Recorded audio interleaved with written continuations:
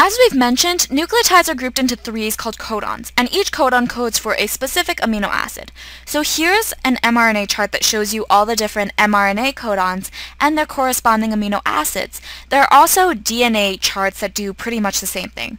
So you read the chart row header, column header, and then find the specific codon sequence. So here's an example. If you had the codon AUG, you read row header A, column header U, and then find the AUG within this box. So AUG codes for the amino acid methionine, and this is actually our well-known start codon.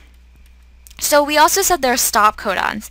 So for example, if you had the codon sequence UAA, again you read row header U, column header A, and then within this box you can find UAA, which codes for your stop.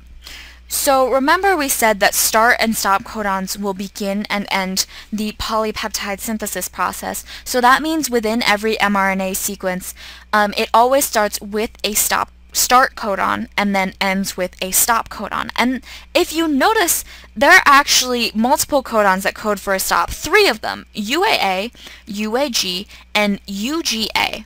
And if you look around, you'll find that there are more amino acids that are coded for by multiple codon sequences. So in other words, multiple codons can code for the same amino acid.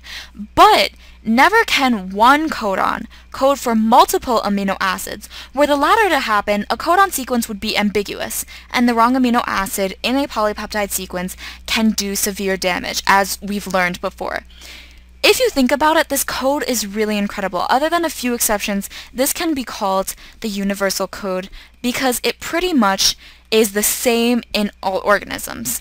And it only uses 4 different nucleotide bases to code for all 24 different amino acids. So there's actually a mathematical reasoning behind grouping the nucleotides into threes. If they stood on their own, they would only be able to code for 4 different amino acids. Whereas, if they were grouped into pairs, you could do the math and find out they would only be able to code for 16 different amino acids.